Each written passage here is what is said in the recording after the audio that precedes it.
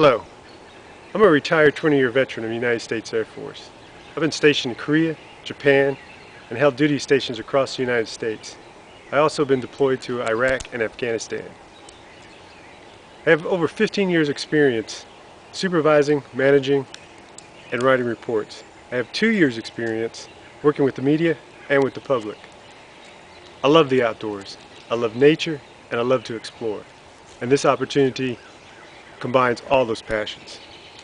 I don't see this as a fantastic employment for myself, but also an adventure to share with my entire family.